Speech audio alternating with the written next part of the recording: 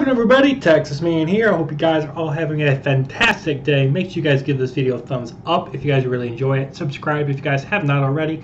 Also, do me the biggest favor of all, hit that bell notification button so you guys don't miss out on future videos or streams here on my channel. Also, make sure to head over to Twitch and follow me there at Douglas447. I stream there at least once a week, whether it be for Call of Duty, Battlefield, Halo, Destiny 2, or anything else you guys suggest for me to stream over there. And if you guys have any movies you guys want me to watch and review here on the channel, please let me know in the comment section down below. And we're going to be talking about 20,000 Leagues Under the Sea. And honestly, guys, this is a gem that I think a lot of people have forgotten. This is a movie that I think a lot of people forget exists, unless they're going through their library. They're like, I remember that, let's watch it. And of course, this movie came out in 1954. It is rated G. It's about 2 hours and 7 minutes long. You guys actually can watch this on Disney Plus for free. If you have Disney Plus subscription, you guys can just go into the search bar and it's there. So if you guys don't have this on DVD or Blu-ray, I encourage you guys to check it out on Disney Plus if you do have that. And this is just one of the greatest sci-fi family action adventure movies of all time. I grew up watching Disney classics like this, and of course like things like Swiss Family Robinson. And somewhere downstairs, I have 20,000 Leagues Under the Sea on VHS. And I remember watching this movie. I know I'm dating myself with technology. I remember watching this movie on VHS. And I was blown away. When I watched this when I was like 11 or 12, I was just like, this is awesome.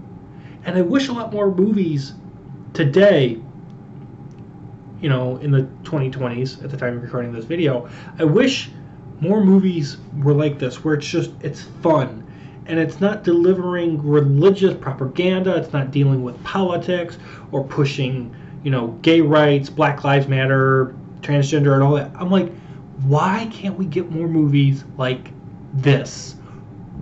Why can't we? And I'll tell you why. Because we live in a completely different society. 50 years ago, we didn't have to deal with any of this stuff. I grew up watching these classics. This is an amazing film.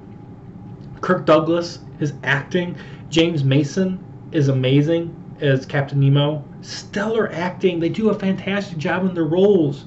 The film explores the Nautilus submarine and the crew and the captain in such grand, fabulous detail. You get pulled in. You are sucked into this world within the first 5 minutes.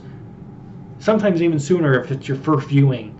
The extremely limited usage of the CGI shows. Nearly 95% of this movie is actual sets. It's actual stunts. So what's happening on screen 95% of the time, it's really there. It really does exist in real life somewhere. The concept of a gigantic sea monster attacking ships in the Pacific just gives you horror-like vibes. Like, oh no, you know, we've never seen a submarine before. And the Nautilus at the time was the first of its kind. And then once the truth is revealed that the monster that's attacking all these ships is actually just a submarine, it's cool.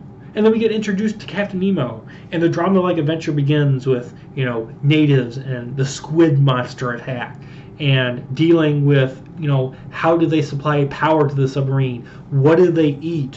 What are their, you know, fun activities that they do? Which is primarily playing the piano. But it's just a visual, entertaining, grand masterpiece of a movie that everybody can enjoy. And no matter how young or how old you are, you're always going to have a fun time watching this again and again and again. Watching this movie constantly, multiple viewings of this movie, is just always a treat to the eyes. Even the dark tones that are in this movie mesh well with what is offered in this film as far as humor. The dark tones and humor are just placed perfectly into the plot. This film also has a really famous quote, and if you haven't seen the movie, you don't know where this is from, but if you guys have seen the movie constantly like me, you know exactly where this quote comes from in the movie. And this is from Captain Nemo, and he says, "I am not what's called a civilized man, Professor. I have done with society for reasons that seem good to me. Therefore, I do not obey its laws. A couple negatives that I do want to discuss is that there's been a lot of people that say that this movie, the 1954 version, is not 100% accurate to the book source material. And you know what? I can tell. But you know what? I don't care. Really don't care, because I grew up watching this movie and I love it. Another negative I want to discuss is that the battle with the squid, I feel like it feels too long. And eventually, when I was watching this movie for the review, I got bored. I was just like, okay, this is not exciting, it's not entertaining. The musical score is outstanding. The color palette in this film is beautiful. It has so many different contrasts with different colors, and it's just amazing. Lastly, the movie is also thought-provoking. Like I said, we don't get a lot of movies that are entertaining. They're more dealing with all this other stuff that we have to deal with in society. And it's nice and refreshing to just watch a movie, but it also gives you questions. This movie is very thought-provoking. And the biggest one that stands out is with technology.